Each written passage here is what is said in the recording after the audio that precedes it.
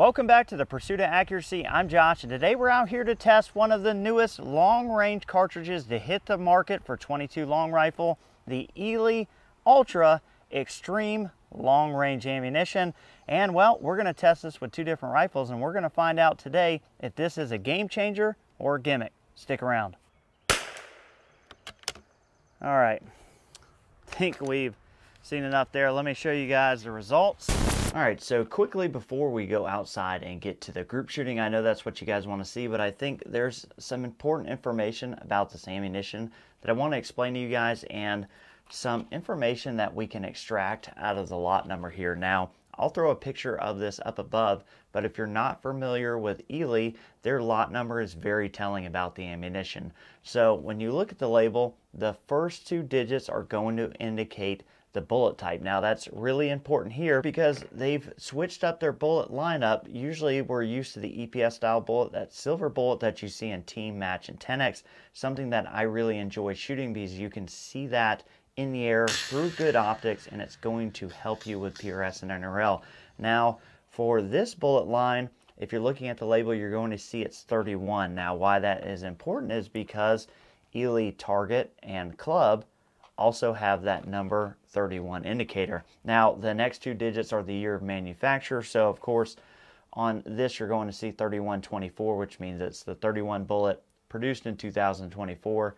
Then you're going to have the dash. Now the next two numbers are the machine, and then the following three digits are the batch made on that machine within that year of manufacture. So here, and like I said, I'll have a close-up of this, but this is an Eley Club bullet and an Eley Ultra bullet. Can you tell them apart?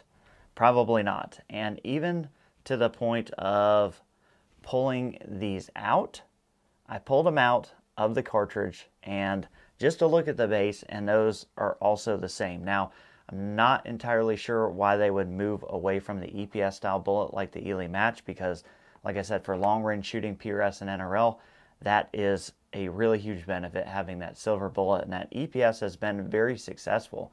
A lot of people very successfully shoot in the top levels of competition of NRL, PRS, etc.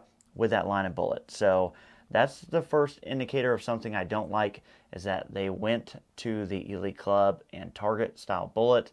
And I think what has happened is they've made it faster, which I'm not totally a fan of. And I get this kind of argument a lot, or I get people asking me why I don't like faster .22 long rifle, and that's because if you take any ballistic calculator, you set the speed at around 1080, and you put a target at 300 yards with a 5-mile-an-hour crosswind, you're going to get a wind hole generated off the BC of that bullet. Now, if you increase the speed of this bullet to like 1150, you're going to see your wind hold increase. I know it's counterintuitive, but because this is such a low BC bullet, the faster you push it, the less wind stable it becomes. Now, without boring you to tears, let's get out there. Let's shoot these groups at 50 and 150 yards. All right, so we got the Eley Ultra loaded up, and just for full disclosure, haven't shot any of this through either one of these rifles that we're going to shoot today. So basically, I'm going to shoot 5 Fowlers. They're going to be on camera, on target. I'm not going to turn the chrono on for the first 5 because I think that's fair. Like, let's get it lubed in. Let's get, you know, the muzzle velocity jump, anything that may screw our results out of the way. So I'm going to start at the top left. This first one is a cold bore. It is going to be hot. Yeah.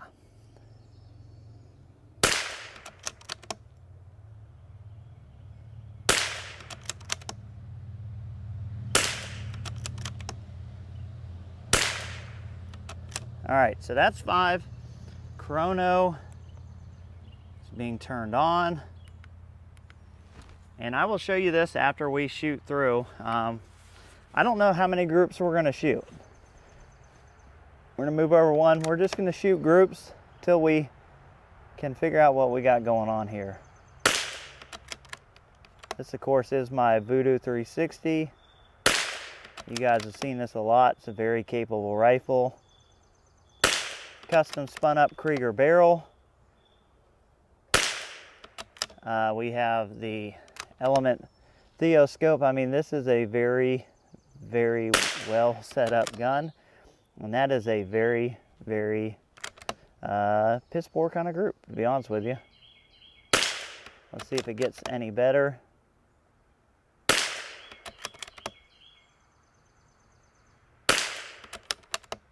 That's 3.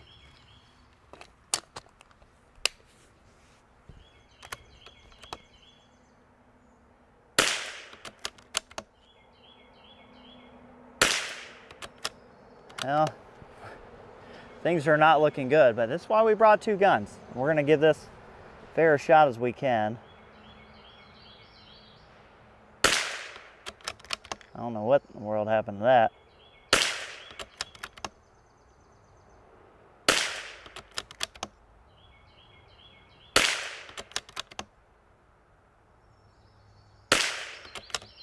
All right.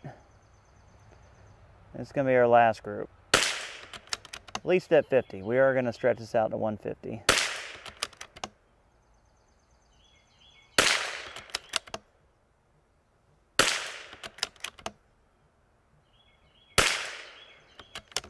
All right, I think we've seen enough there. Let me show you guys the results. Hopefully that's in focus, but yeah, nothing real exciting. All right, CZ 457. This is the custom spun up drop-in Muller Works barrel from MCR.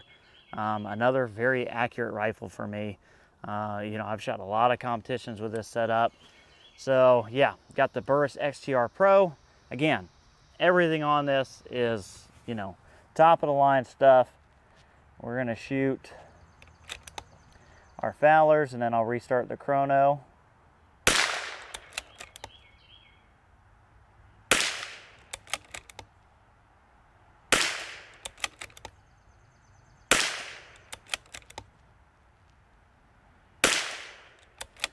Okay, well that looks a lot better. The Voodoo absolutely hated it. All right, we're gonna restart everything here, make sure we're lined up. All right. Turn up the magnification a little bit. Let's shoot some groups.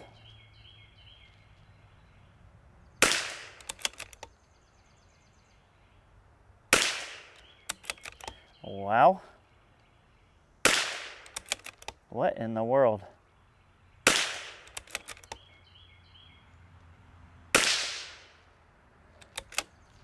I mean, that's a split group if I've ever seen one. Yeah. Go ahead and swap mags.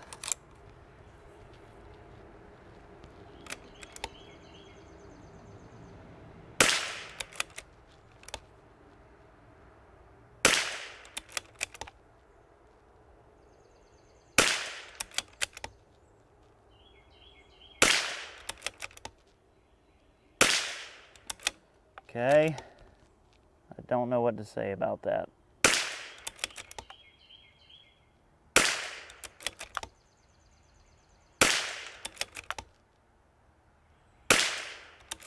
Wow. All right, let's see if between the two, if we've got enough to shoot one more group. To switch mags during this. Not that it's gonna matter by the looks of it.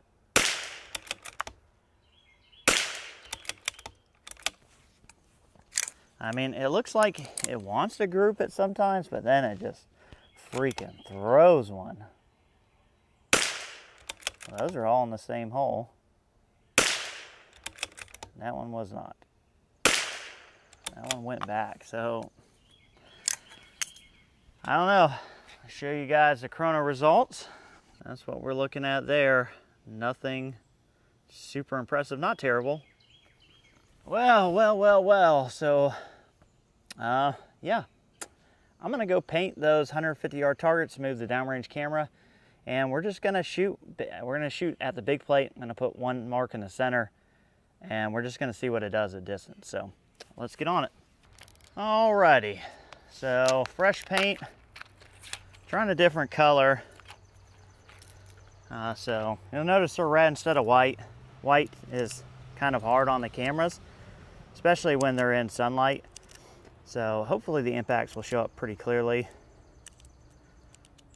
since the CZ was already up here, we're going to start with that. And I'm out of breath a little bit because I literally ran back from the 150 yard targets because it's like 90 something degrees, and that downrange camera does not like to run in the sunlight for very long, and I want to make sure we catch this. We're going to dial up 4 mils, parallax to 150. Okay, that hit basically right above the crater. That doesn't look too bad. That looks okay.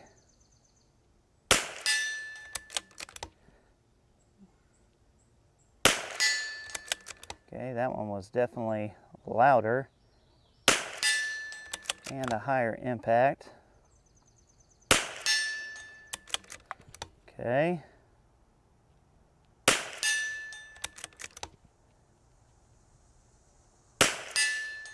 Ooh, that one dropped all the way down to my point of aim. That one back in the group. So I'm at 150. That's a pretty big vertical group. You know, it could be workable, but you know, $18 a box, you know, based on the groups at 50. The CZ was the better of the two for this ammo. You know, I think the groups probably, for the most part, were MOA. But out of distance there, I think you're seeing that SD and ES play out on steel. Typically, I want to see my SD below 6, you know, 4 to 6, and the ES around 20. And that will keep things tight out of distance. So let's go to the Voodoo.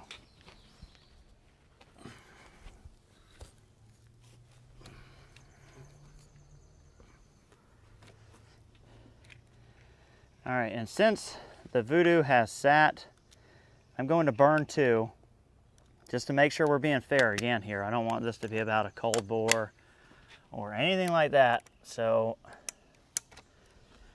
we're going to burn 2. Same process. I dial up 4.1, parallax to 150, turn on my level.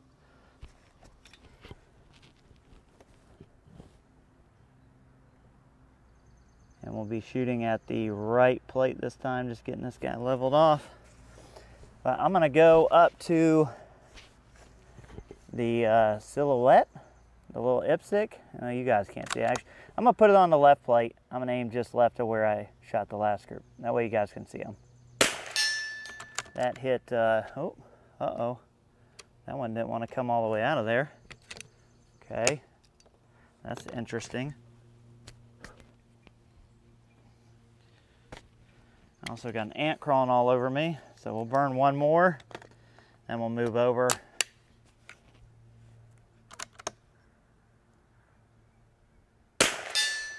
Okay, all right, there's our burners. I'm gonna find a good aiming point. What I'm gonna do is actually dial down, and I'm gonna aim kind of the top part of the plate on the right. I'll point it out in the video, but here we go. Okay.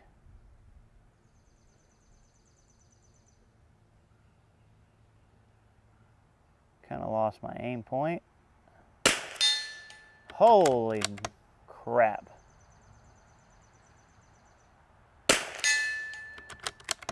Okay.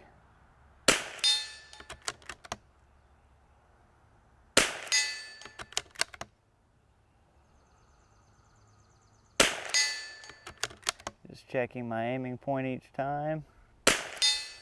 Again, I'm aiming at the same spot. Wind is picking up, so that's the left or right you're seeing. But we're worried about the windage. Actually, I'm going to give this a little bit of left hold because the wind's picking up. I don't want it going off plate. All right, so there's 10 on plate at 150 yards. Yeah, at 18 bucks a box, I can say this, I'm not super duper impressed. All right, so based off what I saw today, the testing, the muzzle velocity, the SD across 2 different rifles, it's my custom 457 and my custom voodoo. $18 a box. I think I'm sticking with team or match at like $13 to $16 a box. Again, the silver bullet in the EPS line of bullets, that's team, match, 10x. Huge benefit being silver. It's very, very easy to see in flight, and that's going to help a lot. And I'm not sure why Eley went with the darker, more standard bullet on this. I'm not sure what we're gaining. Obviously, in my guns, this didn't test that great. And as a quick note, I've only tested one lot. Not sure in the future if you're going to be able to buy this by lot. I think right now, just go on Killo's website and it's just the one lot, and that's what you're going to get. It does have the lot number indications on it, so I would assume as the inventory or as production speeds up, this will be available to lot test, both at the test center and probably on your own by buying it through Killo. But for now, 18 bucks a box, I think it's going to get outperformed by team, 10x, match, in most everybody's rifle. I had a buddy of mine test the same lot, and my results were actually better than his across the board, if you can believe it, in both SDES and group sizes at 50. So take from that what you will. I appreciate you guys watching. We'll catch you on the next one.